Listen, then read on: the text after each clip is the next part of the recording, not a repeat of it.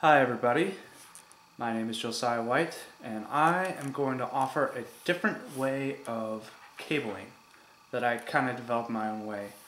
I know that whenever I'm doing something complicated I like to watch several videos of different people to kind of understand it totally, make my own method. So I'm going to offer my own method.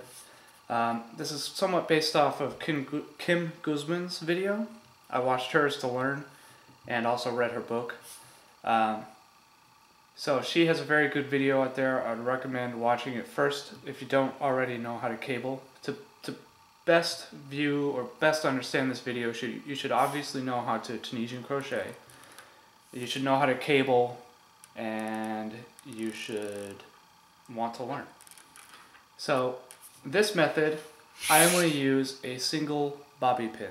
I don't use an extra crochet hook. I don't use a double-sided knitting needle. All I use is a bobby pin. I'll show you exactly how.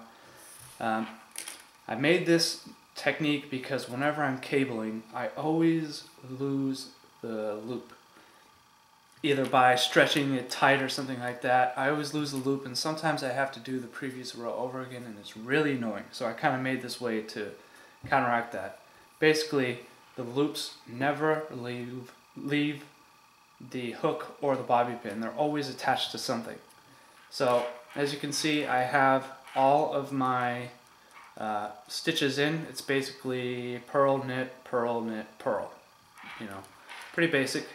So I have two cables that I'm going to do on this row. This is a basic braid. I don't know if you can tell that.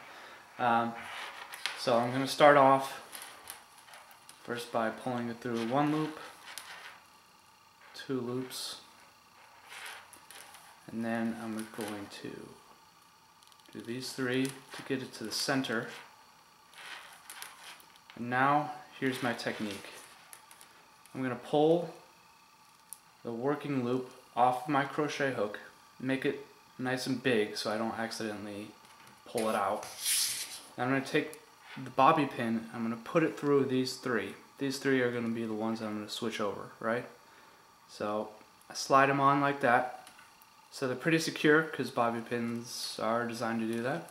Now I can just pull the loops off of my crochet hook. There's never fear that these are going to pull tight. They're secure. So I'm going to move my bobby pin to the back because that's what this cable calls for. I'm going to take my working loop, put it back on my crochet hook, and pull it tight.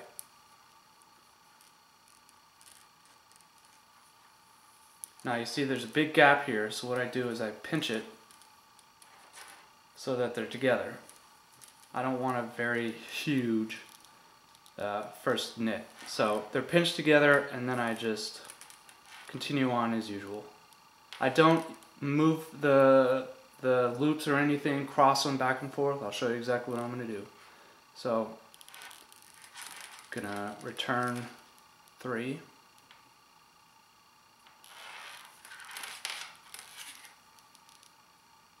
Now I've done that, I take off the working loop again, take these 3 stitches that I took off, slide them back on. And then I pull the bobby pin off. You see how it's pretty much impossible for the loop to be pulled tight. That is so good for me because I am kind of a klutz, you know. So I put the working loop back on, I pull it tight. And I forgot, you have to chain 1 in the middle of your cable. This is a 6 stitch cable. So I chain 1 and then I go on, do the next 3.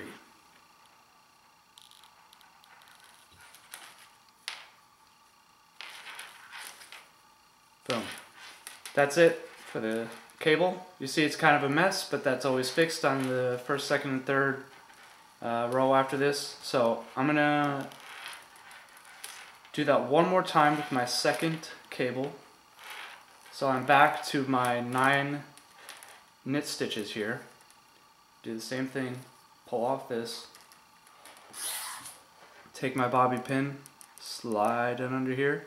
One thing you have to watch out for, if you have yarn that's prone to splitting, don't stick the bobby pin through the yarn. Don't grab half of the yarn or half of the loop. So they're secure in here. I take off the 3 loops. Never in danger of them falling off. I can hold it, I can move it around. It's totally secure because these bobby pins pinch them down. And you can probably do this with any yarn. This is a DK weight yarn, so I can imagine you can do this with any size yarn. So this one I'm going to hold in front, put the working loop back on, pull it tight, pinch it so that they're together. It may sound weird pinching it together, it sounds like you're cheating, but it actually works out. So do these 3. Don't forget to chain 1. That makes your cables pop. Then pull the loop. Stick these back on. Pull the bobby pin off. Put the working loop back on. See, it actually works pretty quick. You have to stretch out the working loop twice, but I think it saves time and, you know, not losing the entire row and not having to cross the stitches or anything like that.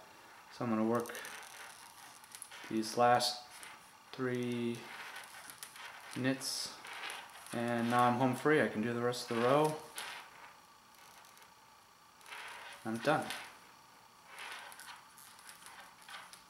So it's pretty quick. I did 2 cables, 3 stitches each.